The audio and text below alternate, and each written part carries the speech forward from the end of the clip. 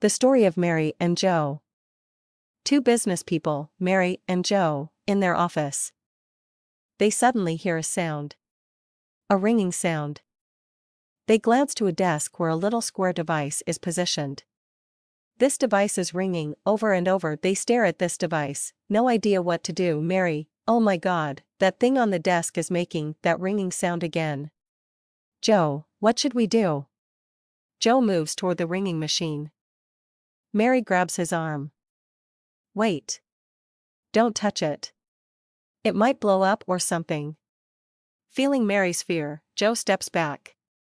They both stand motionless, staring at the ringing machine. Later that day, Mary and Joe, having a patio lunch.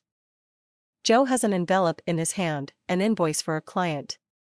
Mary asks Joe what he is going to do with the envelope. Joe looks at the envelope, a bit confused. I need to get this invoice to my client.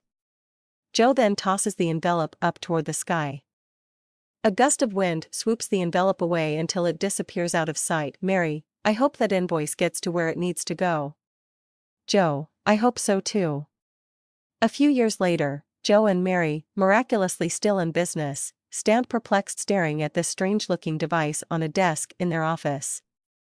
It looks like a flat typewriter with a strange thin screen attached. Mary, oh my God, that thing on the desk is making that beeping sound again.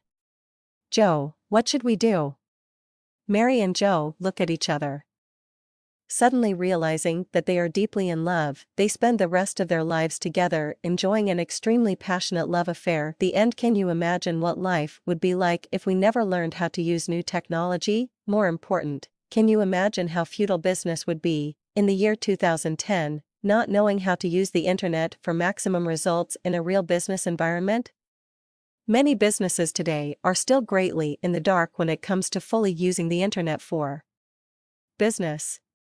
Sure, we all send emails, and websites are a dime a dozen. Unlike Mary and Joe, we really need to get much more realistic about the benefits of the internet and how this device can transform our business success in our techno-modern age.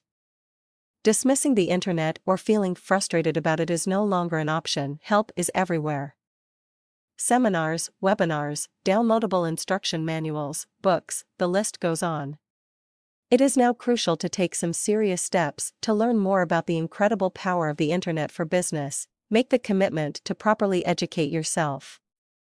You will not be disappointed. Alternate ending to the story. If you have a better ending to Joe and Mary's story, other than them spending their entire lives having an extremely passionate love affair, please write an alternative ending and I will use the best ending in part 2 of the Mary and Joe saga.